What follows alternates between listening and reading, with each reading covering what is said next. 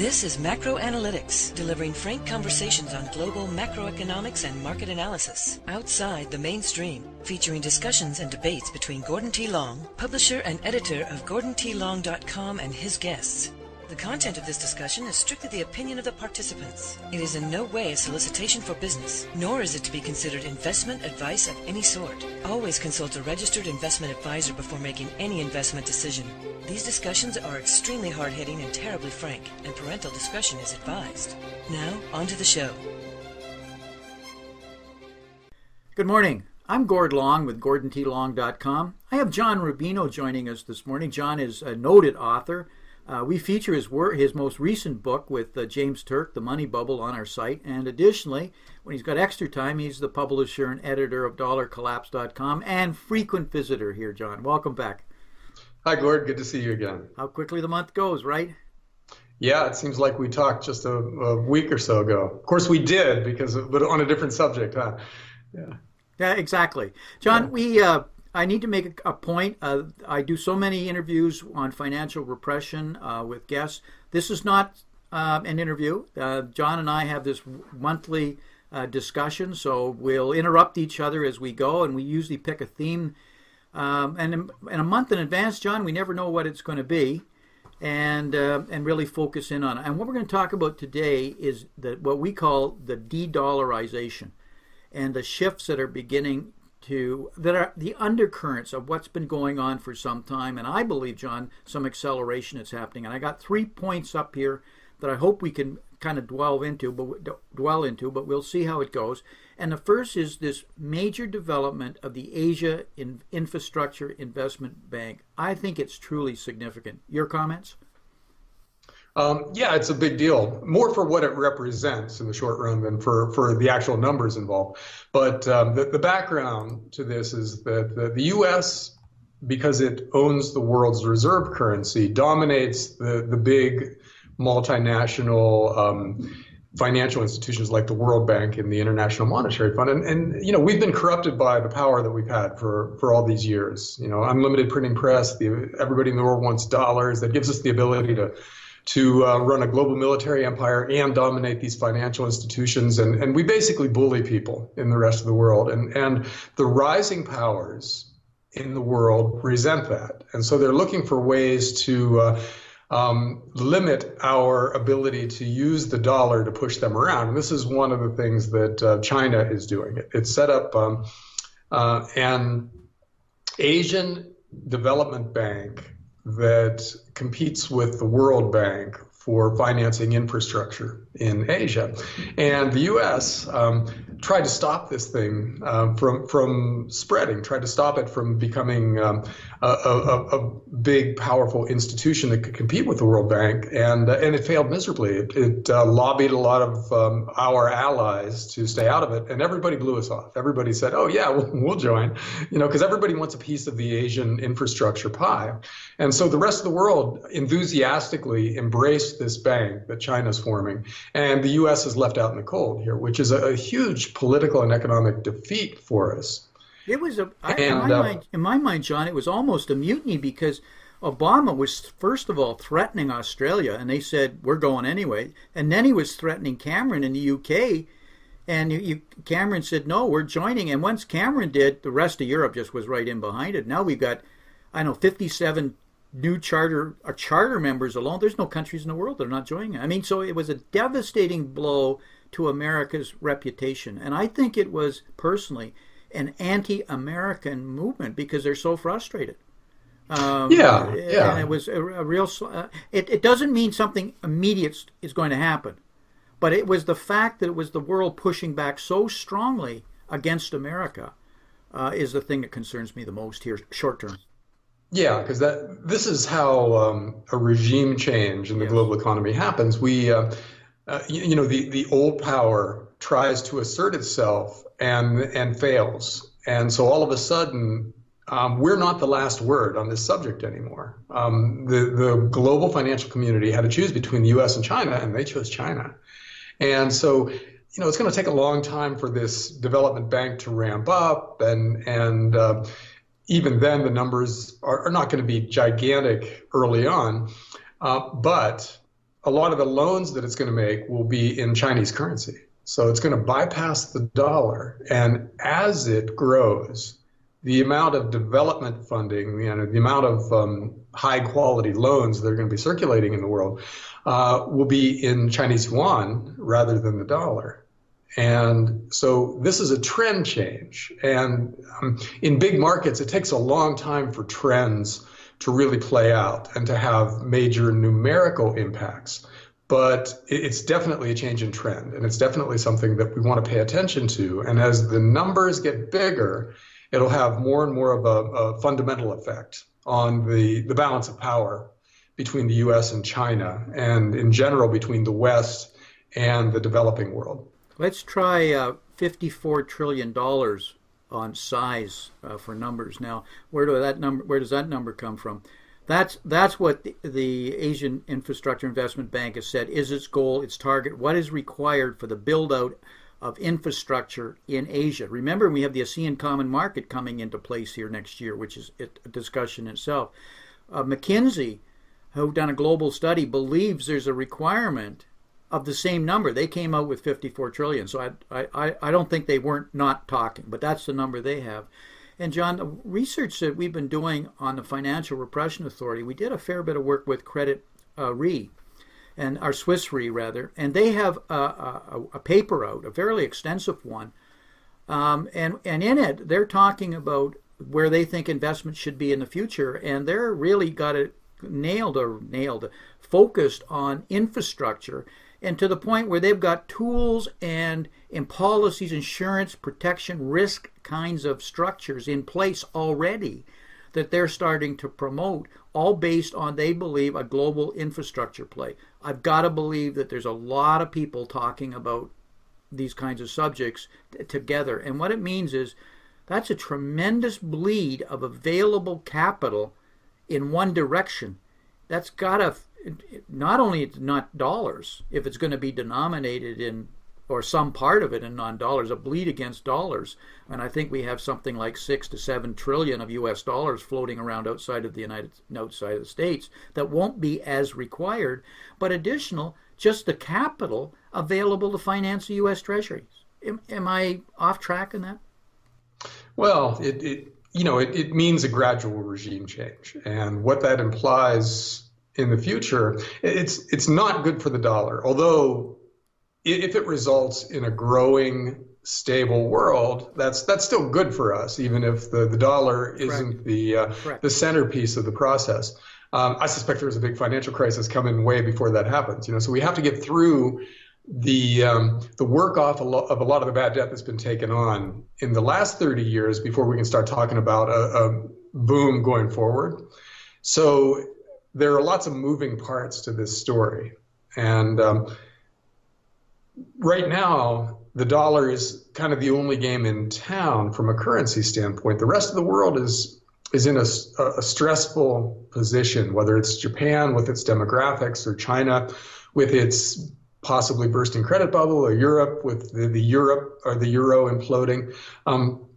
It's all sending money to the U.S. because we look like a safe haven based on a comparison with these other societies right now. And so as long as the dollar is strong because of these global capital inflows, then everybody can ignore news like the new Chinese Development Bank or the other stuff that's going on over there. And so this becomes kind of a side story. But as soon as the trends reverse and the dollar starts to correct, which it's going to have to at some point in the not too distant future, because the strong dollar is causing corporate profits to go down in the U.S., which is liable to impact share prices, which will send the wealth effect into reverse, slow down the economy, terrify the Fed, and they'll have to devalue the dollar at some point in the next couple of years, I would think. So when that trend reverses and the dollar starts going back down and people start looking for reasons for that, then they'll pick up on the stuff we're talking about today, and it's going to loom larger.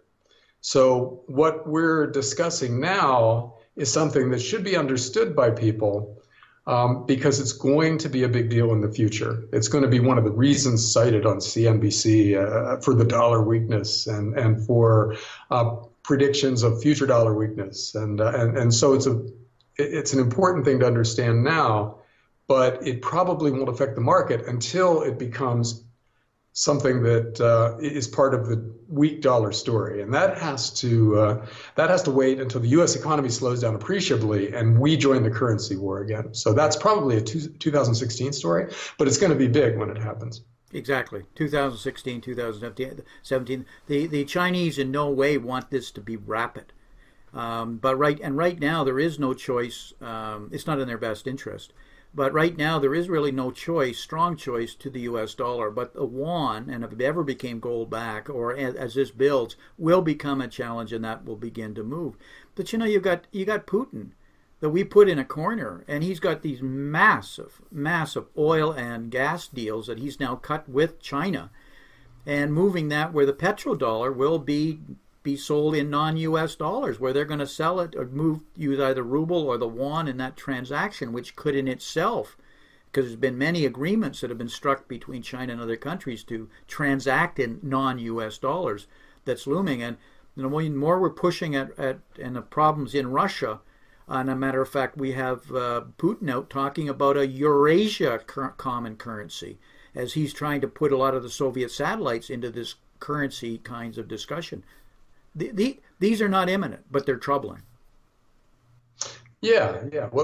What's happening, just in a general sense, is that these rising powers want some control over their spheres of influence. Mm-hmm. They want to expand their spheres of influence, and they want to control them. And right now they don't, because the dollar, the U.S. via the dollar is in charge of pretty much everything. And so China wants to control infrastructure spending. It wants its currency to be a global currency that is used for both trade and as a reserve asset. Russia wants at least a safety buffer around its borders where it's in charge. And, nobody's trying to set up NATO bases in the Ukraine or bullying these other countries because the euro or the U.S. dollar is so important to these countries that they have to go along. And so it makes complete sense from that point of view. If Russia and China are going to be rising powers, they have to accumulate power somehow. And one way to do it is financially. And so, Putin would love to have a regional currency that was dominated by the ruble and that just bypasses the dollar. So he doesn't have to hold huge dollar balances and thus be dependent on us. And he can sell his oil for rubles, and then his own currency becomes, a mini reserve currency in that currency block. And that increases Russia's power over the countries that use the ruble and hold it as a reserve currency. So, it makes complete sense, and it's completely logical. We're 5% of the world's population in the U.S., so there's no reason in a healthy world for us to completely dominate everything. That was a historical accident post-World War II. And so a normalizing world in which we are one of a large number of successful societies would involve us giving up a lot of relative power. We might become more healthy over time if things were run right, but we wouldn't be dominant. We'd lose some dominance as these other countries recover from the trauma of the last century and start to develop and become more like us. That's the ideal world, right? Where everybody else becomes rich. So we're key players on a great team instead of the only good player on a crappy team. And so that's what we should want, but we're fighting it tooth and nail. We hate the idea of giving up power in relative terms, but we can't stop the process. And so that's what we're seeing now is us kind of flailing around, trying to figure out how to stay the dominant power in every aspect of every part of the world when we're just 5% of the world's population and we're borrowing our defense budget, in effect, on the global markets. We're going into debt in order to finance a global military empire and to maintain a global reserve currency. So that's unsustainable, but we don't seem to get it yet, but we will. The markets will assert themselves at some point, and reality is going to be inescapable. So it becomes a question of when that happens. History is replete with examples of exactly this, where the country began consuming more than it produced and too much expenditure onto the military house. And we can start with Rome. We can go to what happened with Britain, etc. So we've just seen these kinds of issues time and time again. This and not willing to give up power as the transition happens. But some of the distortions, John, after the post-World War, this whole petrodollar structure itself is being, as we said, being called into play now. For some of our listeners may not be familiar, you can only buy and sell gold, or rather oil, energy around the world in U.S. dollars. Well, countries that have nothing to do with the U.S. say, well, I want to transact it in another currency or whatever. That just doesn't happen. So we have Russia doing that or debating that.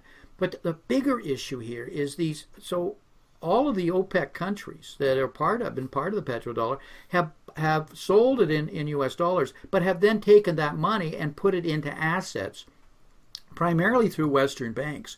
Now the fact with oil plummeting, their economies no longer have the money to fund their current expenses. So they're being forced to sell assets, the assets they had in U.S. dollars, to finance their internal country expenditures. That number and it's only beginning unless oil prices go back up, John, could approach $1 trillion. The last cut I was seeing was 400 to 600 billion, but it's getting closer to upwards of $1 trillion. That's a lot of money, a lot of liquidity being suddenly yanked out of the system with no other options. This is a potentially interesting angle to the whole falling oil price story. Basically, most of the oil exporting they're not really economies in the sense that you and I would think of them, where there are lots of different sectors and there are entrepreneurs doing different things and several different major industries at work. Well, mostly a country like Saudi Arabia, for instance, is just an oil exporter. That's basically all they do, and so they sell their oil to the rest of the world for dollars, and they take those dollars and they invest them in U.S. Treasury bonds mostly and infrastructure projects. And so they end up with a huge balance of dollars in treasury bonds, but no real economy that can function beyond oil exports. And so when oil goes down, their budget has been based, let's say, on $100 oil. That's how they set their spending. Well, now their income has been cut in half, and they don't have any other industries to pick up the slack. So they're stuck with this huge shortfall in foreign exchange earnings and a lot of dollar reserves. So they have no choice but to sell their treasury bonds to get the cash to finance themselves on an ongoing basis. And so, yeah, like you said, the numbers are pretty big. The latest annual number that's been published is about $200 billion a year from the major oil exporting companies. In other words, that's how many treasury bonds are going to be dumped on the open market, along with some euro-denominated bonds. And that's, it's a big number, but it's dwarfed by the size of the quantitative easing programs that are out there. Japan and Europe right now, between them, are doing something like $100 billion a month of bond purchasing.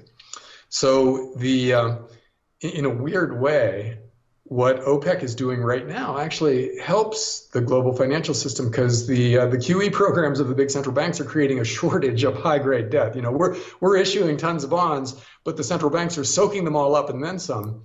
And so it's not leaving a lot of investment-grade debt for the other institutions out there who need investment-grade debt to buy.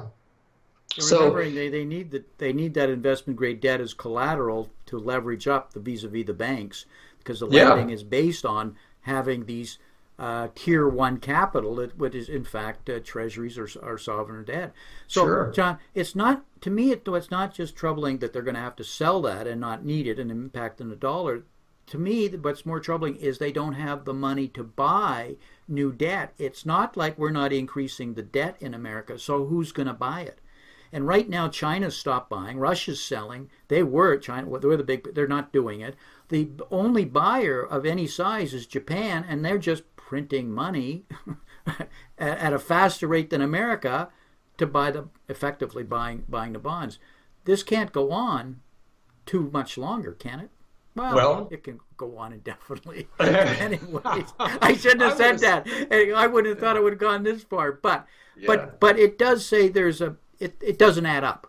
It doesn't make any sense. It says there's something structurally, fundamentally wrong. How long it'll go on, who knows? But it can't continue like this. Yeah. Well, in any bubble, you reach a point where things are happening that should never have happened. And we're deeply into that territory right now. The governments of the world should never have been able to finance huge deficits by just buying up their own debt and parking it in a different government department, which is what they're doing with their central banks. And so you now have a situation where, yeah, China owns a lot of U.S. government debt, Japan owns a lot of U.S. government debt, but the Fed owns more than both of them put together. And it's stopped at this point, but at some point, as you said, if China can't buy any more of our debt, and Japan can't buy any more of our debt, and OPEC has to sell our debt, then either some other central bank, the European Central Bank has to buy up all our debt, or we have to start buying it up again. And so we've moved even more deeply into what would have been considered crazy territory by most economists a decade ago. And so, yeah, how long this can go on, who knows at this point. If the Fed can have a balance sheet of $3 or $4 trillion, which is to say they bought back that much U.S. debt, why can't it be 10 trillion? We don't know. See, there's a limit out there. There's a point at which things go crazy. Things get really dysfunctional. But we don't know what that point is because we've never tried this before. So it's like we're marathon runners who decide to do an ultra marathon. Well, maybe we can run 50 miles, but we've never tried to do more than 26 miles, let's say. So, there might be a limit out there somewhere that we hit, but that we don't know because we have no experience. And that's kind of where we are in terms of global finance. We're doing stuff that we've never tried before. So we'll hit a limit, hit the wall at some point. We'll have a very disorganized unwinding of a lot of this debt, but we don't know whether it's next week or 5 years from now. And so all we can do as observers is just pay attention to this and look at the imbalances as they get bigger and bigger and be prepared for the wall when we hit it, because we don't know when it's going to be. But yeah, like you said, this can't go on forever. And we're seeing lots of things out there that kind of imply that we're hitting the wall. The stuff that we talked about with the Asian countries bypassing the dollar, and with OPEC having to dump dollar-denominated bonds, and with Japan, with their demographic problems, throwing huge amounts of newly created yen at something that's really insoluble because it's demographic. If your people are all retiring, you can borrow as much money as you want to, and that's not going to create more jobs if most of your people are retiring, and the U.S. has a lot of similar problems where it doesn't really much matter how much money we throw at stuff. We're not going to get back to quote unquote normal times of 4 or 5% organic growth a year without the need for government financing to keep it going. We just can't get there because of all the money we borrowed in the past. So, we have all these dysfunctions in the global financial system. And right now we're throwing money at it and are papering over the problems with all this new currency. But the problems aren't going away, and in most cases they're getting worse, and so at some point it blows up. So we will see. But the stuff we're talking about today will be cited as the causes of the crisis when it happens. And that's going to be more of a need for the financial media to put reasons on events, rather than these things being the actual reasons. They're the things that cumulatively will have an effect out there somewhere. But the real underlying reason is that we borrowed too much money. We screwed up, and you can't screw up forever, and it has to end. So at some point it's going to end, and then we'll hang a lot of reasons on the ending. But the underlying reason is just going to be, what we're seeing fundamentally out there. Governments of the world spending beyond their tax revenues, borrowing to make up the difference, printing a lot of new currency to cover their interest costs, and eventually getting to the point where they can't do that anymore and the system failing. And that's coming. It's next year or the year after, but I don't think it's all that much longer than that. We have to see a limit somewhere in the not too distant future. And then you and I are really going to have a lot to talk about. This abnormality, this imbalances, this dysfunctionality, it's just amazing the level that it could go to. And as you said, we're consuming more than we produce in an economy that's 70% consumption. That just goes without saying. So we have right now officially an $18 trillion debt, and we've taken the Federal Reserve's balance sheet, and we've, over the last numbers of years, we've taken it from just under about $800 billion up to $4.3 trillion. So that's treasuries that the Federal Reserve and our other have bought back. And on the treasuries, so now that the Federal Reserve has got all these treasuries on their book, they in fact will get money from the U.S. Treasury as payment on those on that debt.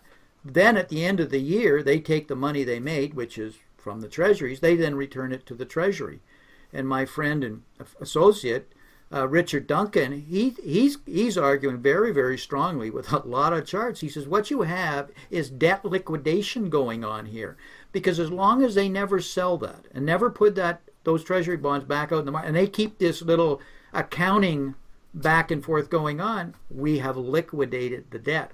And in many ways, he's absolutely correct. The problem is all of that is collateral that's been taken out of the market that allows credit to increase, and it's without that credit growth, we have another set of problems. So the games that have went on and the dysfunctionality is going on, we're beginning, John, to trip over it in so many ways. Yeah.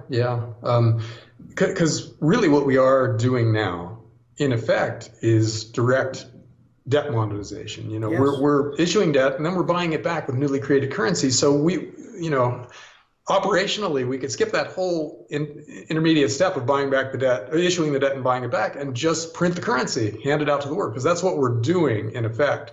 There's people talking about things like that.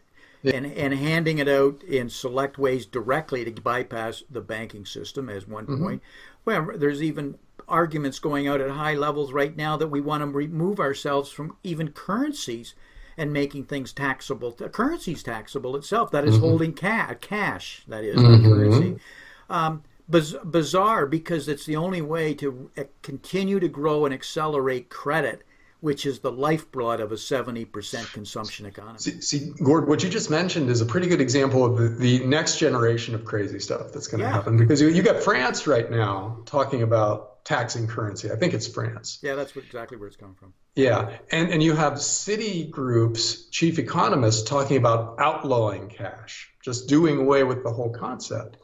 And these are both ways of governments controlling people's behavior when the behavior isn't furthering the government's aims. Holding cash is a bad thing from the point of view of the government if they want you to borrow and spend. You put cash under the mattress, and that doesn't leverage up the economy. That's a deleveraging act if you pay off debt or you just hold cash.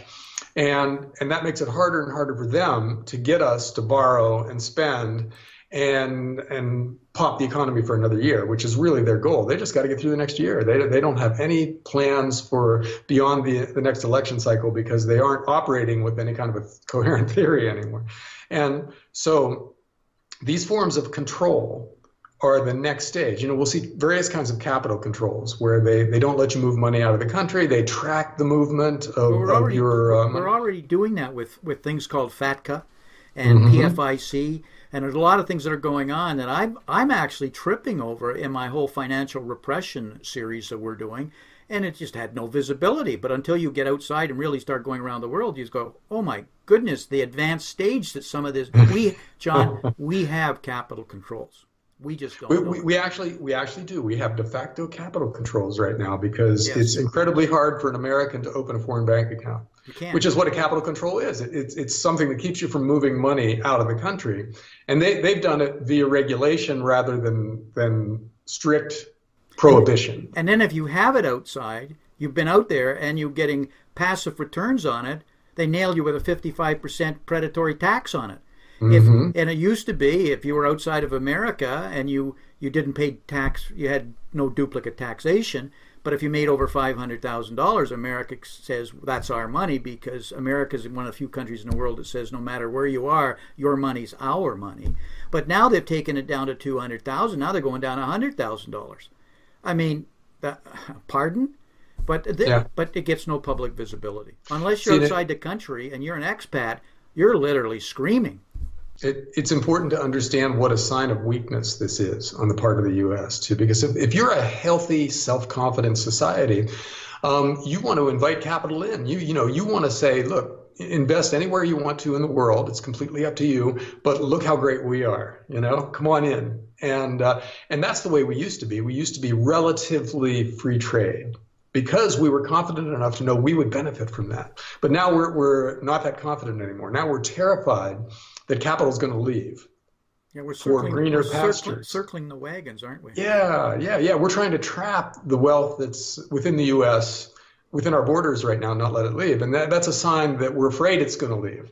And so, this is an early warning sign of extreme weakness in the future, because these guys, the guys who are making laws like FATCA, they see firsthand what the capital flows really are. They see what big money wants to do, and it's scaring them. So they're putting laws into place now to keep the money from leaving, because they suspect that the way we're going, it's going to pour out in a torrent at some point in the future.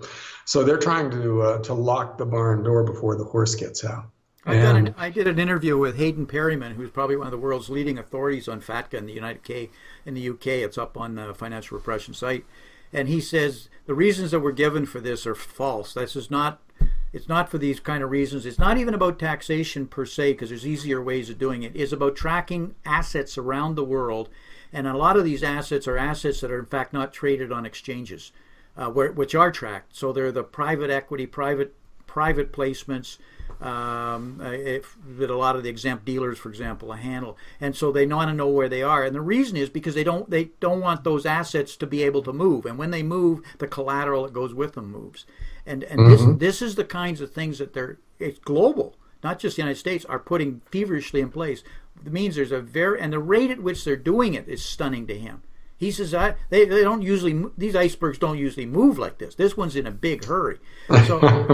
So there's something of seriousness that's driving this level of momentum to track the movements of assets so that they can be restricted, and the collateral that goes behind them. And I stress that, the collateral that goes behind them, because that's what all this debt is based on. And when collateral values start to fall, that's a real serious problem.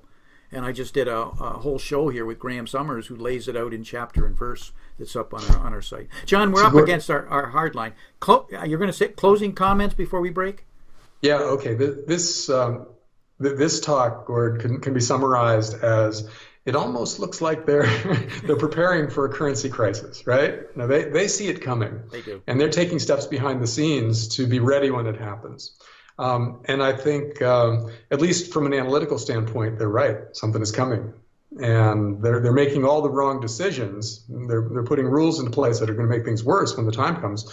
But they're acting on very real fears. They're worried. That doesn't mean it's going to happen, right? It can go on for a long period of time. Don't start making financial decisions right now based on this, because it's amazing how long it can go on. And don't underestimate what, as we've said, what they can and will do as things go on. But there's no question there's a heightened sense of fear and worry that's going on within the central banks. I don't think you can conclude anything else from their actions.